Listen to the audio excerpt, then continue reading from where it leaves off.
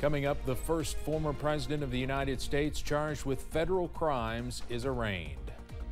Dedicated to Eastern and Southern Kentucky, this is WYMT Mountain News at 11. Good evening, I'm Steve Hensley. Former President Donald Trump was booked and arraigned on 37 criminal counts today in Miami, including the willful retention of national defense secrets, making false statements, and conspiracy to obstruct justice. He pleaded not guilty to all charges. CBS's Michael George reports from Bedminster, New Jersey, where Trump spoke to his supporters tonight. Former President Donald Trump addressed supporters at his New Jersey golf club hours after he pleaded not guilty in Florida to all 37 federal charges against him. Today we witnessed the most evil and heinous abuse of power in the history of our country. In his remarks, Trump railed against the prosecution. The Espionage Act has been used to go after traitors and spies. It has nothing to do with a former president legally keeping his own documents. Law enforcement was out in force to keep protesters and supporters under control outside the courthouse in downtown Miami, where Trump became the first former president to face federal charges. Once inside the courthouse, the former president, along with aide Walt Nauta, who was also charged in the case, surrendered to authorities, got swabbed for DNA, and was fingerprinted. There was no mugshot taken, and he was allowed to hold on to his passport. Trump is accused of hoarding classified documents after he left the White House, and prosecutors say Trump refused the government's demands to return them. According to the indictment, the highly sensitive materials included information about the U.S. nuclear program and the military activities of adversaries. The government really has to develop a strategy to use the classified documents without making them public. The former president is pressing ahead with his campaign at events like this fundraiser in New Jersey, while his legal team works on his defense. Remember, President Trump was the president. He could declassify documents under the Presidential Records Act. 31 of the counts against the former president are for alleged violations of the Espionage Act. Michael George, CBS News, Bedminster, New Jersey. Special counsel Jack Smith, who brought the charges, says he's seeking a speedy trial consistent with the public interest and the rights of the accused. And by the way, the former president will turn 77 years old tomorrow.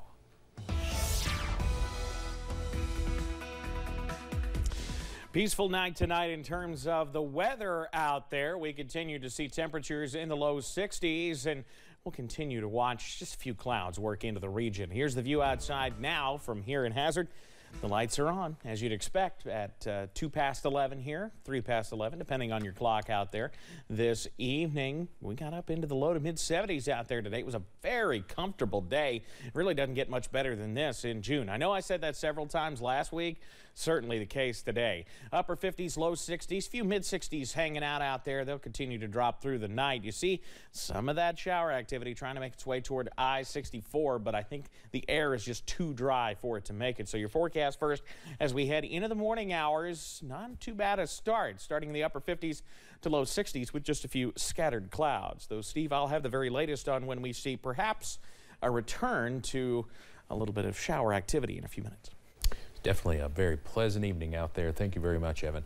It's been nearly 1 year now since the Allen ambush that killed 3 officers and a K-9 in Floyd County. Nearly a year of memorials and awards as the community recognizes the sacrifices made in the line of duty. One man who knows firsthand about those sacrifices spent the afternoon recognizing his fallen brothers. WYMT's Buddy Forbes has more about their Medals of Honor and how the mission they represent melts across state lines.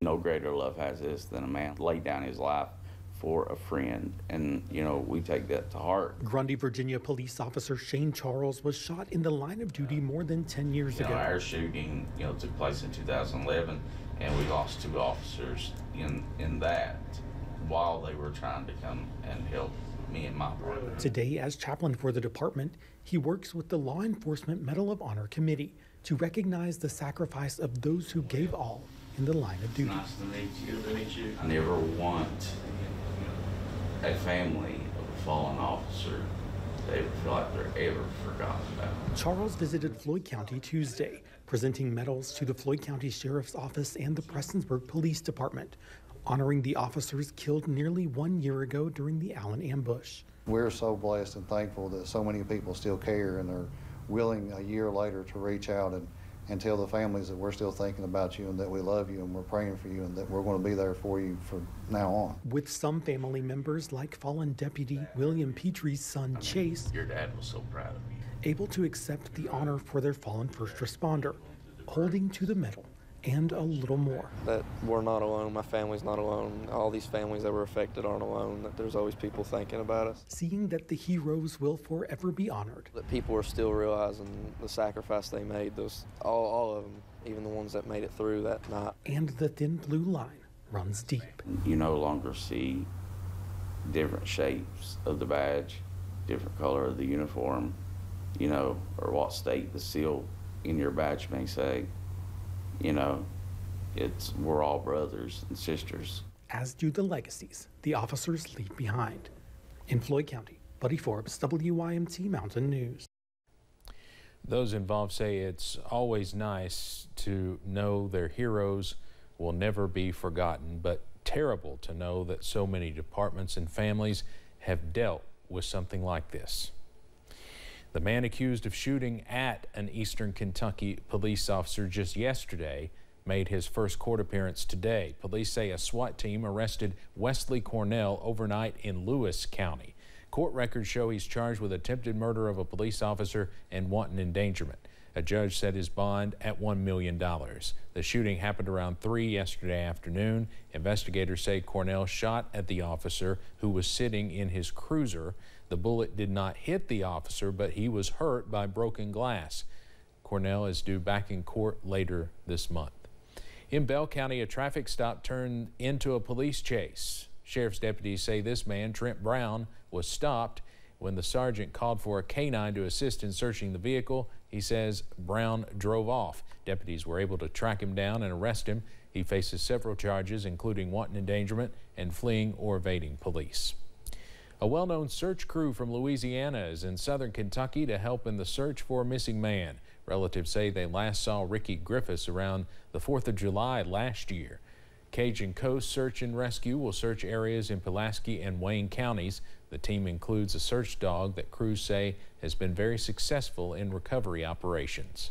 We're typically the part of the team that handles the cold cases. You know, cases a year old or older, because he seems to do really well at being able to locate human remains over a year old.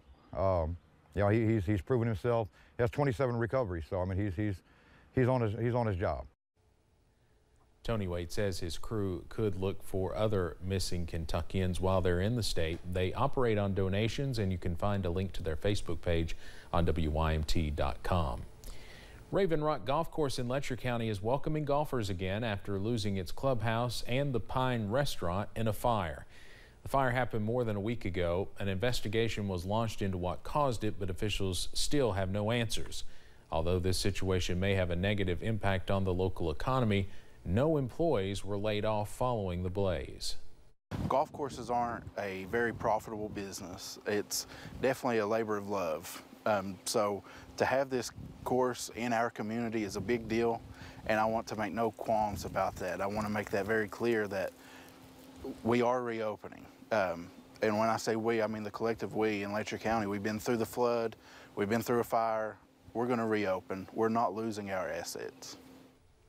Pine Mountain Partnership Executive Director Jeffrey Justice says the golf course's owners plan to build a new clubhouse with hopes of opening that in the spring of 2024. In an effort to create more job opportunities, Corbin's Pepsi Distribution Center is expanding. WYMT's Jack Demler has more from today's ribbon-cutting ceremony. A project 61 years in the making is now opening its doors. I'm excited for the community because they're the ones that continually support us by buying our products and you know, drinking the things that we sell. Pepsi is expanding in Corbin, a move that General Manager Buddy Lewis says is a huge help to the economy. It allows us to create jobs, it allows us to create tax revenue, but most of all, it allows us to continue on a trajectory of growth. Kentucky State Senate President Robert Stivers says the expansion helps create 85 new jobs at the distribution center, a move that is helping rebuild a hurt economy. You know, we've been hit hard by the loss of coal in Corbin and the surrounding communities, by the loss of coal, the railroad. To have those jobs coming back, along with what we're seeing here, what we're seeing in Williamsburg, what we're seeing in Barberville, there's close to 1,000 jobs over the next year that are going to come to fruition. Stivers said there are more opportunities being created as well. It's going to be a major infusion of jobs, economic development, and a lot of dollars that will create other jobs. A push for economic growth, one ribbon at a time. In Corbin, Jack Demler, WYMT Mountain News. Buddy Lewis says the new distribution center also allows for 25 more jobs at their bottle manufacturing center. Some Breathitt and Lee County residents are expected to receive better quality fiber optic broadband thanks to a grant from the USDA to the People's Rural Telephone Corporation. The corporation received a $9.4 million grant and a $9.4 million loan to provide a much-needed high-speed internet connection. CEO Keith Gabbard says this project will take a couple of years, but they will continue to work to give people a better connection. It takes a while to get this built, to get all the permits and environmental approvals and things like that, so they're not going to be getting this next month. But we're going to be building it just as fast as we're allowed to build it, and it's probably going to be a 4 to 5 year project to get it all completed. Now, that don't mean nobody can get broadband until 5 years. We'll be incrementally, serving people as we go along. Gabbard says this grant helps people in the 2 counties that desperately need their services. A heated debate in the House over gas stoves. I'm Natalie Brand on Capitol Hill, while lawmakers on both sides are fired up. And watching the potential for a few more spotty downpours later this week. Details after this.